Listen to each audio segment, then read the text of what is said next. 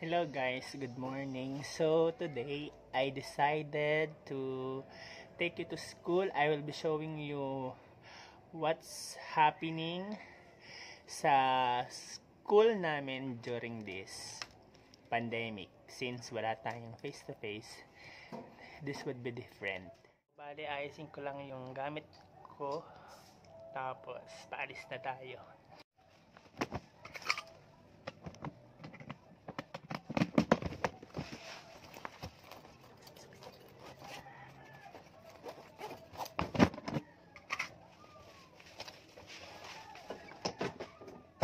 Paalis na tayo guys. Siguro mga 20 minutes nasa school na tayo. See you guys. Press again. Thank you. Good morning kuya. Iliban tayo guys sa kabila kasi may flag ceremony ngayon kasi Lunes. Wait lang. Dito na tayo guys sa kabilang building. Dito kami magpa-flag racing. Duty ka ngayon ano? Si Dave. Ba't kayo nandito? Andiyan na si Ampeli. Yan ang mga duty tuwing Lunes. Kawai. Hello vlog. Malayo naman ni Tita. Partner ni Tita. Oo. Ako kasi alam ko Hindi yan. Duty ng grade 8. Hi. Inday, welcome back. Nakalaya ka na. Hindi pa naman ako nagsusuklay tayo. Yung sinama mo ako nagsusuklay. Yan mo, hindi kayo maganda kahit nakasuklay ka. Yan, Mira. Ito. Yan. Ayan, yan. Malapit na mas. Ano na si Ma'am naglalakad siya? Meses, ibang uniform sa meses. Ibang uniform. Transfer eh. Mali po kayo ng school. Okay, start na po tayo. Ayan, pila na po tayo na maayos. Tayo po ay magsimula sa isang panalangin. Sir Chop. Good morning po. Atin pong ituon ating sarili sa presensya ng ating Panginoon. Tayo po tumungo at pumigil. Tayo ay dinasamot dalangin namin sa pangalan ng Jesus. Amen.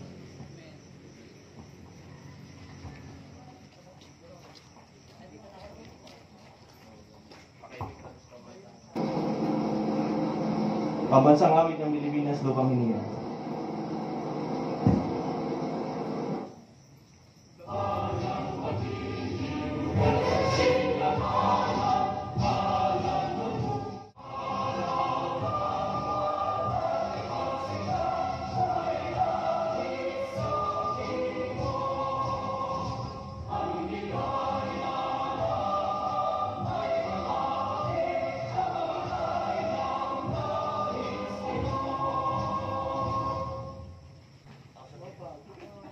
Itaas po natin ang ating kanang kamay para sa panunumpasawat-awat ng Pilipinas. Ako ay Pilipino, pasawat-awat ng Pilipinas, at sa isang kanyang sinasabisan, na may langalit katarungan at kalayaan, na pinakikilos ng sambayan ng mga Diyos, mga kalikasan, mga tao at mga bansa.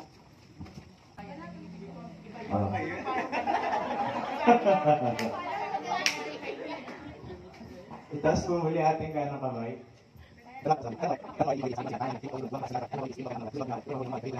Iaalay ko ang aking buhay, pangarap at sisikap sa bansang Pilipinas. Itaas po muli ang ating pong kanang kamay. Panunumpa ng lingkod bayan. Ako'y isang lingkod bayan, katungkulan ko ang maglingkod.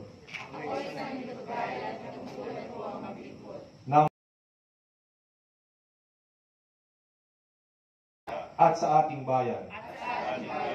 Kasihan nawa ako ng may kapal. Sasayaw ko. Sasayaw daw, ikaw na Barson Mark. Sige. Diyan mo baka matipakin sa mo. Baka kayo dito ako sa unahan.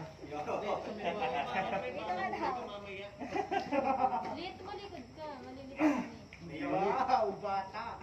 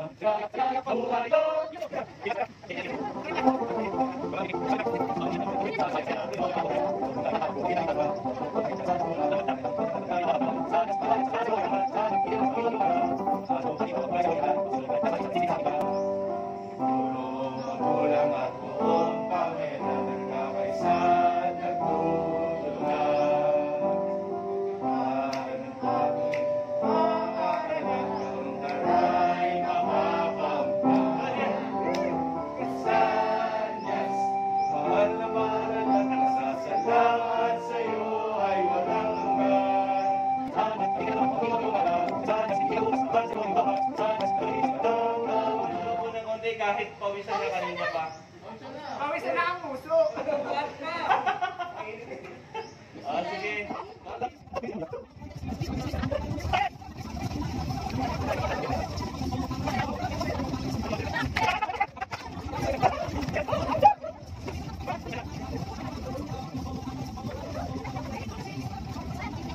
Blessed morning to everyone. Salamat sa inyong pakikisa sa ating flag raising ceremony, and almost talagang naka-uniform na kayo, ano? So very good. Yun lamang po, and God bless us all. Thank you very much. Ma'am, ipapakilala po. Bagong picture natin. Maiiwan yung mga hindi na kayo uniform sa pila.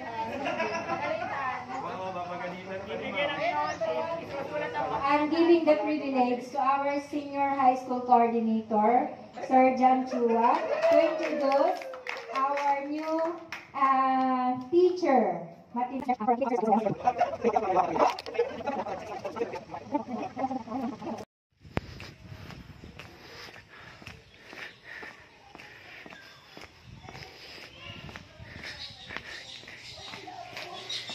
The modules are ready, guys. Hello, guys. Yan, andito ako ngayon sa office kasi baka may mga kumuhang parents ng certification, good moral, ganyan. Tapos, mag-edit lang ako ng attendance. Tapos, paliban na ako sa quarters ng grade 9. Yes, opo.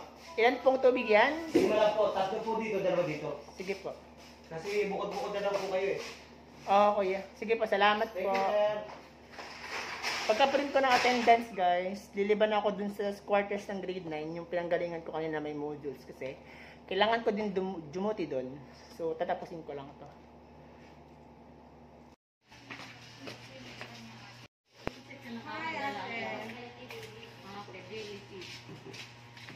Anong pangalan? Jillian.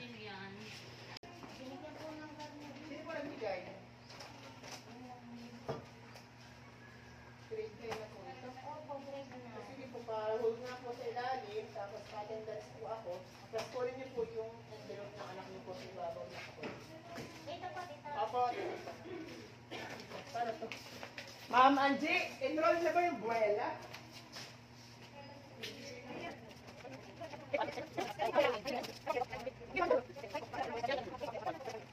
O para saan message yung mga boto mo? Merong project ang Brigada Eskwela na gulayan sa Bakuran, na dating gulayan sa paaralan. So meron tayong mga nasolisit na mga buto From? Kapitolyo, Department of Agriculture, Mga power. at sa munisipyo. Wow! So, ipagkakaloob natin ito sa mga piling mag-aaral. Tapos, pipicturan din. Yes, i-update nila tayo sa paglaki. Yan. Hanggang sa makain. Hanggang sa maging ulam. Okay. Ang dami na.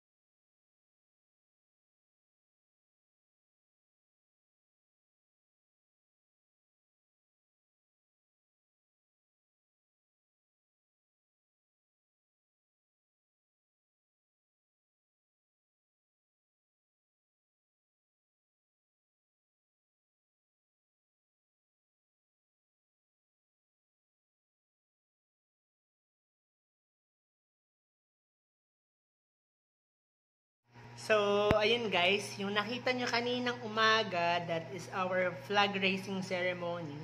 Every Monday namin siyang ginagawa.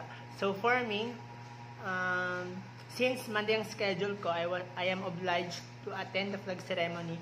Next week, ang flag ceremony naman ay para dun sa mga nakaschedule ng second shift kasi we have 2 shifts. First shift and second shift. Yung first shift, that's Monday, Wednesday, Thursday, Friday. At depende pa rin siya kung ikaw ay advisor or non-advisor sa schedule mo. And then in the afternoon, after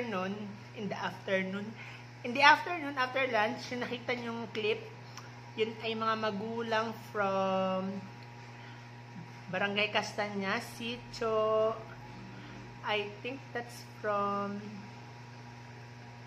Tangkil, Taiwanak, ganyan. Yun ang usual na setup namin every Monday kasi Monday ay, retrieval and distribution ng modules. Hindi siya ganun ka-crowded, kadami ng tao kasi. Under our BELCP, in-include namin doon na ang pagpunta ng magulang sa school ay per area. Halimbawa, sa oras na ganito ay taga-barangay Limbon, 7:30 to 8:30. Next naman ay yung taga Bukal, ganyan, ng next hour. After nun, after lunch, mga taga-Talaan, lahat ng bata ay in-informed kung anong oras ng pagpunta nila sa school sa pagbabalik at pagsasauli ng module. Kapag hindi sila nakakuha ng Monday, ang ginagawa ng mga advisors, yung mga unclaimed modules ay dinadala sa guardhouse. Doon sila kumukuha kasi hindi sila pwedeng pumasok kasi by that time ay nagkakaroon ng disinfection. So, ganyan po ang aming setup ngayong new normal dito sa aming school.